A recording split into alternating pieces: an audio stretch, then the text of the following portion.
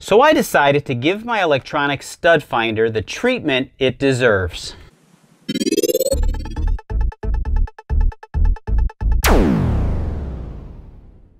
Do you use electronic stud finders like this?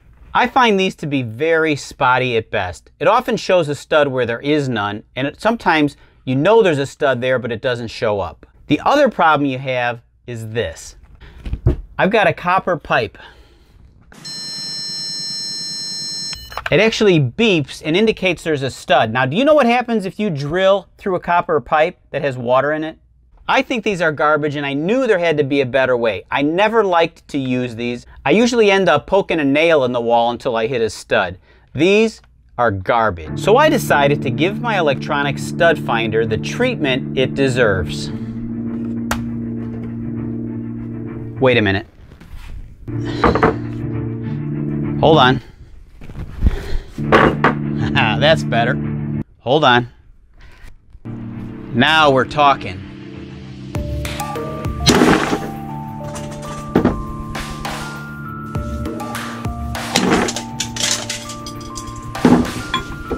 That's what I'm talking about. So I was at Home Depot and I found a stud finder that used a magnet, and I figured I could make one of those. So I went home and that's exactly what I did. From the stash of wood I keep in my garage, I found this scrapped kitchen table leg. I finally found a reason to use it after 10 years. I'm cutting it down to a width and a height that I think is going to be appropriate for the stud finder. I really don't have any design at this point. All I know is that it's going to be a piece of wood with a bunch of magnets in it, and it should be somewhat ergonomic. The final dimensions end up being 1.5 inches tall by 1 5/16 wide by 6 1/8 long. I'm using this round router bit to shape a groove into the top side of the soon-to-be stud finder. I haven't cut it down to length yet, so this way I can clamp it down while I shape the wood.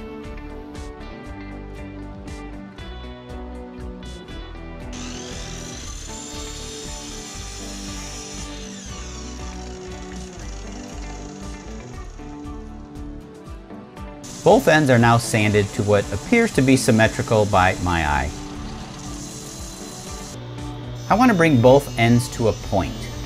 You can complete this step on a bandsaw, or if you're very careful, a table saw. On the bottom, where I'll soon be drilling the holes for the 9 magnets, I need to run a line down the center. The overall length of the magnets are 4.5 inches. Here's how they're going to line up on the bottom. The magnets I'm using are rare earth magnets. They're 1/2 inch in diameter, 1/4 inch thick. I'm center punching holes 1/2 inch apart and drilling small pilot holes so that when I use my 1/2 inch drill bit, they should be right on center. In hindsight, however, I should have added 1/32 to 1/16 inch between the holes. The last magnet that I dropped in was too tight, and I had to grind it down in order to get it to fit. Now, I wasn't sure about the best glue to use, so I decided on this multi-purpose adhesive, which said it was good for wood and metal.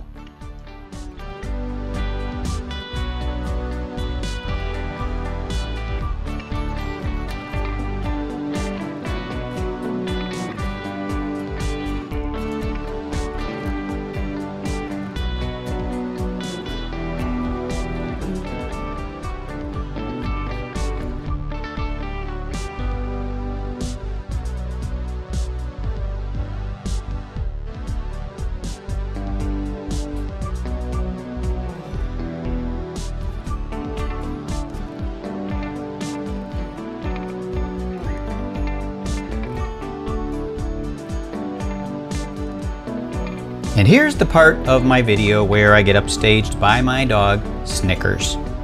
Nah, I'm not going to show you that part. I'm using this sticky contact paper on the bottom. It's perfect because it's thin enough to not impede the magnetic force, yet thick enough to protect the wall from being scratched by the magnets.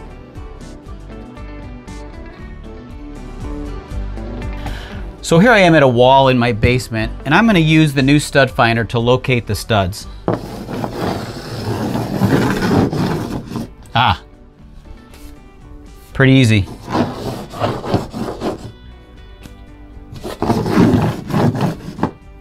So I've got one here,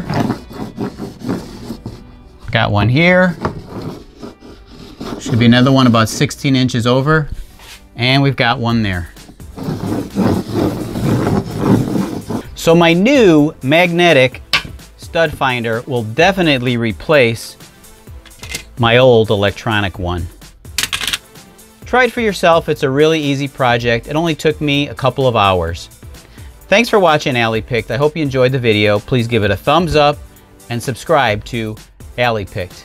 Until next time, I'll meet you in the alley. All right, say thanks for watching Alley Picked. Please subscribe, give it a thumbs up, and subscribe to Alley Picked. Go on. What kind of helper are you?